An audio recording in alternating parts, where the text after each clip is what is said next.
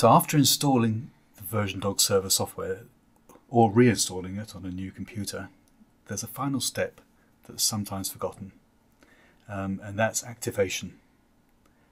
It's very simple, and Doug from SI in the States is going to walk us through that in a minute. Hi, Doug. Hey, Mark. Actually, I've been told that customers more often forget to activate after moving the server to a new computer. Maybe that's because you might not realize that you need to reactivate, but you do, don't you?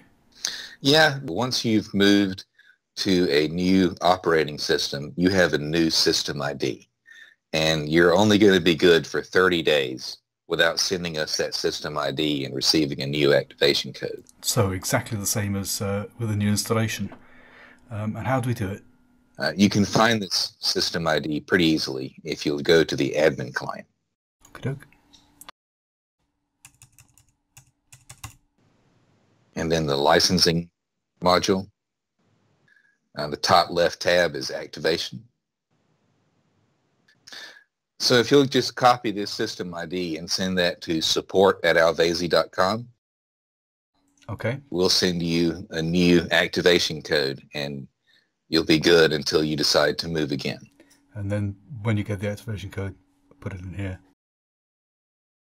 Click activate, and that's it. You're away. That's it. You're done. Good. Okay, fantastic. Thank you very much. You're welcome. Thank you.